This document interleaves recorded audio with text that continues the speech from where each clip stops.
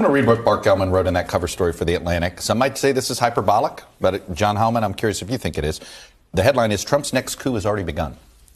Trump and his party have convinced a dauntingly large number of Americans that the essential workings of democracy are corrupt, that made-up claims of fraud are true, that only cheating can thwart the victory at their polls, that tyranny has usurped their government, and that violence is a legitimate response.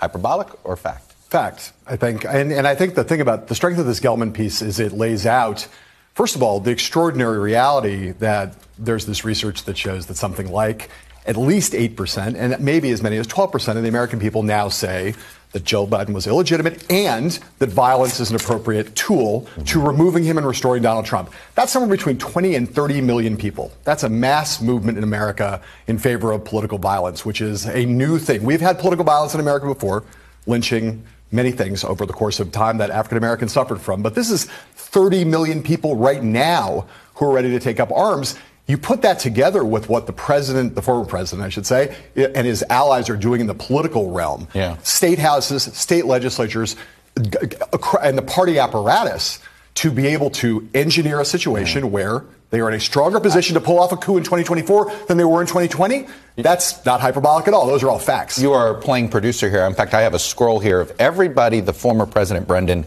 has endorsed that has a role in certifying elections. I've not included members of Congress in here. He's gotten involved in state Senate races, state House races, and there is just one litmus test, just one.